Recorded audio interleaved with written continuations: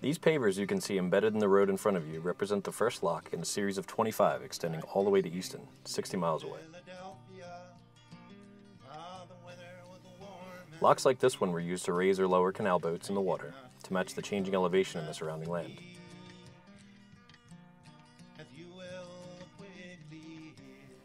This map shows the total change in elevation along the canal, 165 feet over the length of the canal.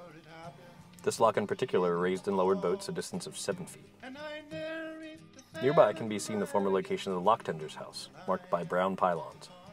Lock tenders that operated these gates were provided housing nearby, a necessity since boats often operated from 4 a.m. through 10 p.m. during peak operation.